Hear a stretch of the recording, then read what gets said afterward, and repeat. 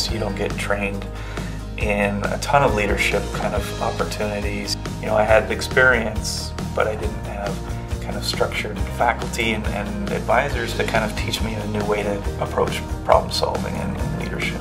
Now I have a vision of that I didn't have before. I know what areas I need to improve in myself, and I know some of the things that I'm quite strong on.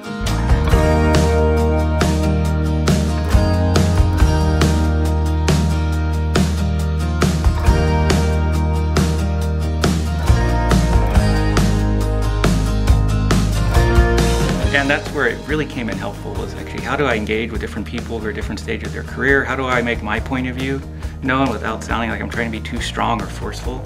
And at the same time, how do I take people's critiques of what I'm doing without taking it too personally? How do I use that feedback constructively?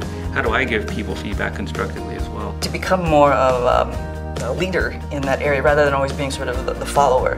That I have all these ideas but wasn't sure how to go forward with them. I was hoping to get some tools, you know, how do I do this, what do I need to do, what do I need to work on, and also sort of networking, and that's what I was hoping for. And that's exactly what I got.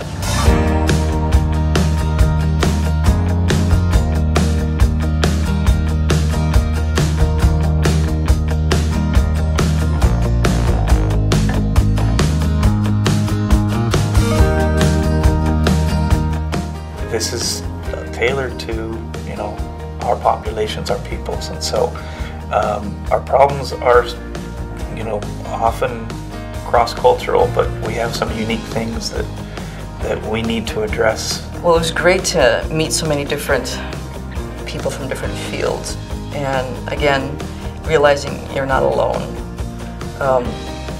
But also for me was to get an end product out, a deliverable that I could actually go home and use and keep track of my progress. If you're new faculty, new postdoc, old faculty, I'd say go. You're going to learn something new, something you didn't know before you went there, and it's going to be positive. I think it's going to help you make positive changes back in your own career and back at your home institution and the people that you engage with.